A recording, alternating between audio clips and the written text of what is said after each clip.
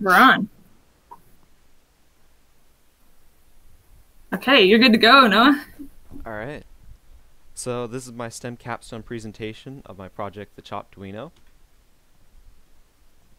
And the thing's not working. There we go. This project is the result of the need of individuals who may require assistance to use chopsticks. I designed, prototyped, programmed, and assembled a simple Arduino-based device that is able to take user input and control a pair of chopsticks in an automated fashion. This project required me to use every field of STEM in order to produce a functioning product. To create this device, I needed to research several skills and technologies necessary for its function.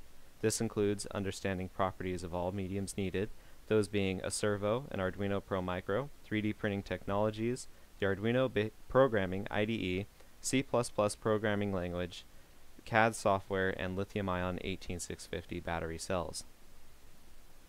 Some technical terms that I'll use in this presentation include microcontroller, which is a computer chip that can be programmed to control things, Arduino Pro Micro and Arduinos, which an Arduino is a popular microcontroller based on the ATmega architecture. The Pro Micro is a specific version of Arduino that is smaller with less pins. 18650 battery, which is a model of lithium-ion battery commonly found in laptops and other consumer devices. IDE, a program that takes code and translates it to a language that microcontrollers can understand, and CAD software, which is programs that can make digital 3D models. Some research I had to do beforehand to create this device included the research of several skills and technologies that... Let me restart that. To create this device, I needed to research several skills and technologies necessary for its function. This requires the understanding of all the mediums used, those being a servo, Arduino Pro Micro, 3D printing technologies, the Arduino programming IDE, the Arduino itself, basic circuitry and switches, C++ programming language, soldering, CAD software, and lithium-ion 18650 battery cells. The procedures were performed on the formula of prototyping my design, testing it, making revisions, repeating this until that section of the project was functional, and then repeating all of those steps until the project was complete. This more specifically went by the process of prototyping the electronics circuit on a breadboard, revising until all the connections were functional, soldering the electronics together, designing code for the Arduino, uploading and testing the code in the Arduino, revising, re-uploading the code until proper functionality, using 3D Builder, my CAD software, to design and prototype the model, saving the 3D model into my Cura printing software, uploading the model to a 3D printer, assembling the 3D model to observe potential changes, returning to 3D Builder to add changes to the 3D model, printing the revisions, and then I repeated those steps until the full project was successful. The materials used include a computer to run Windows 3D Builder, 3D printer, Creality Ender 3, ABS and TPU 3D printer filament. I'm not even going to try to pronounce the technical names. 18650 battery cells, Arduino Pro Micros, analog switches, a breadboard, wire clips, chopsticks, a soldering iron and solder, wires, small tension spring, and a 9-gram servo. Design iterations and analysis. First, I designed the circuit. Circuit design was fairly simple. However, the electronics required minor revisions to take full advantage of this design that you see in the top right. Those adaptations include the code problem that I'll cover later in the code iteration slide, with interference and the servos that had to be replaced due to dysfunctions. For the 3D model, while I started with this first design on the top and was functional in concept, however, I don't know if you can tell, but the gears don't actually connect, so the whole mechanical aspects of this were completely useless. I made a revision down below that connected the gears and added a lever to one of the gears to better increase the connection to the servo and the gear. Here are some more pictures of that second rendition after it was 3D printed. And then for my second version of the 3D model, I went for a complete redesign due to the unreliability of the gears and the size and shape of the model. So this one took advantage of both ABS and TPU filament, where I used the ABS for the structure and then TPU for mechanical motions because of the flexible nature of TPU filament. For the code, this is the first version of the code that I used and would have been functional on a regular Arduino. However, what I wasn't expecting to experience was the Arduino Pro Micro has interference on its digital pins, which I was using to control the servo, that I wasn't accounting for. This interference caused the servo to freak out or to move when I didn't want it to move and was unreliable.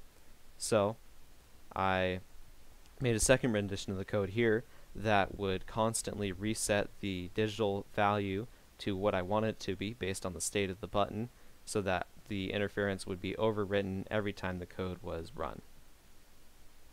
What did I learn from this project? This project taught me several skills and expanded my knowledge base in the fields of STEM.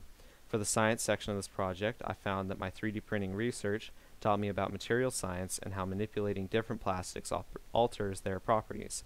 The Arduino introduced me to new technological tools, such as microprocessors, which can be used for a multitude of uses.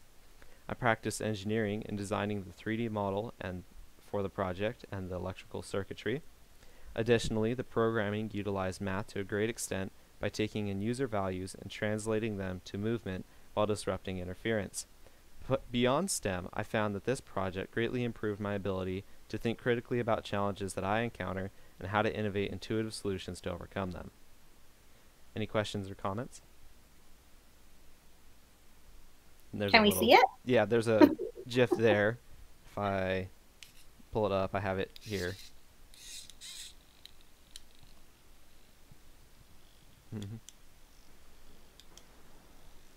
Ah, that's so cool.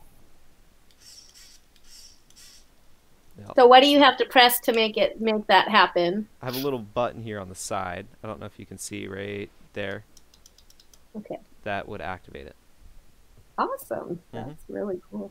So you have a 3D printer at home? Yes. Or did you have to do this? That's so cool. I love that. Yeah, I'm not sure I understand the whole coding aspect of all of it, but I'm sure you understand it because you've seen it. Yeah, it was a bit hard to figure out, but I understand it now.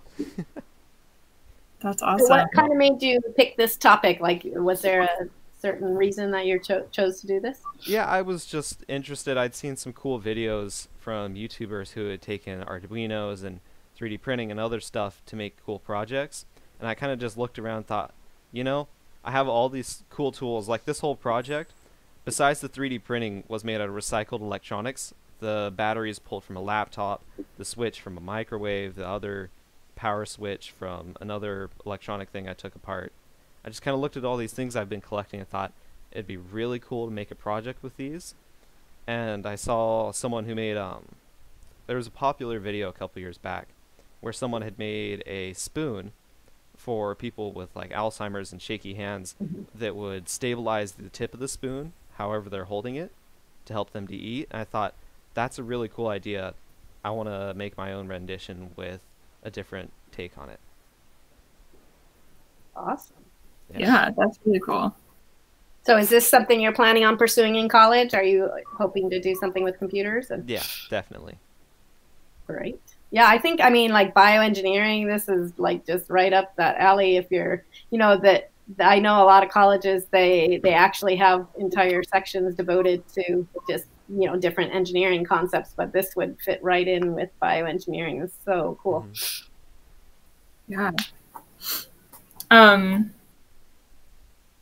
think just maybe because I'm a chemistry teacher, I have, so you use two different types of plastics, right? And you said one was flexible and one was more rigid. Yep. So how did you figure out like where to put the flexible parts and the rigid parts? And I don't know, can you expand on that a little bit?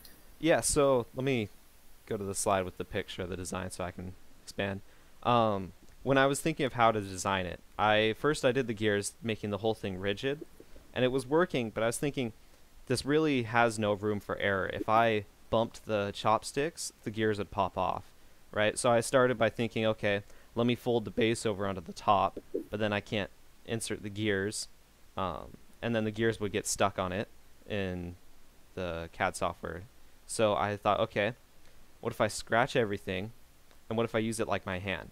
So in my hand, if I figuratively use my fingers as chopsticks, there's not gears at each of the joints. There's skin and tendons, and they're just kind of flexing. So I thought, okay, I have flexible filament. Let me try using something that'll bend and flex like the TPU as fingers, in a sense, to hold the chopsticks. So those curved parts are made out of the flexible filament, and then the more square, like the base part, is made out of the rigid stuff? Yeah, sorry, I should have clarified that. So the two bits on the right are made out of flexible filament. The one that kind of looks like a rainbow is the one that's the finger action, and then the other one is the part that grips onto the chopstick and connects it to the spring and servo. And then this other circular part is rigid because it's the battery case. Oh, okay, cool. So did you try it with food? I Just did. curious. I couldn't find a way to upload the video, but I took it to McDonald's and ate a whole thing of chicken nuggets while the people at the counter were staring at me. It was great. That's awesome. Yeah, that's awesome. That is really great.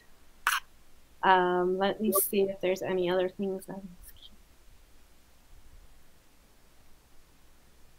Yeah, I think I really like how you explained your process, and because I think that's kind of the key to having a successful engineering project is, you started with your design and then you're like, hey, wait, that's not working. The gears don't connect. I think that's like the whole idea of these STEM projects, is to just, get you through that process. And I really feel like when you're pursuing this in college, just to know that you have those skills down and that you understand, like, okay, I got to modify this, and now my code's not working. Now I got to change this. I think that's just really awesome, and it's great. It was a great project. Yeah, thank you. It was hard, but I learned a lot. Good. That's awesome. Where are you going to go to school? Do you know? I'm not sure yet. Probably University of Utah, but I think I'm going to take a year to figure things out, especially with all this. Yeah, there's a great program. I mean, you might want to look at some engineering schools too, because they, like that really have a good focus. I don't know I'm not sure about University of Utah if they have a good program. I know there's one in Northern California that, I don't know if you know Miss Hyatt, but her son went there, and he's actually in graduate school in Ireland right now for biomechanical engineering. And this is kind of right up the alley of things that he's doing too. And I think the school is Pacific, but not the one in Oregon. It's University of Pacific, I think is the name of it. So, okay. Any other questions, Ms. Raz? I don't think so. I think that was a really good project. Yeah, I mean, I'm kind of glad that you had us record this, because I think that you could probably submit this project for lots of scholarships and stuff too. So if you haven't thought about that, I would maybe just look and see if there's any scholarships out there that this project would fit the criteria for. Yeah, that'd be awesome. Especially in engineering. There's a lot of engineering is a field that not a lot of people are. I mean, I don't know if they're not interested or they think, oh, I can't do it because it's so much math and things like that. But, they do offer a ton of scholarships, because engineering is a field that was so important in our society right now. So I agree with that for sure. Yeah. Okay. All right. Well, I don't think I have any other questions. Ms. Raz, you good? I think, yeah, I'm good too. That was great. Cool.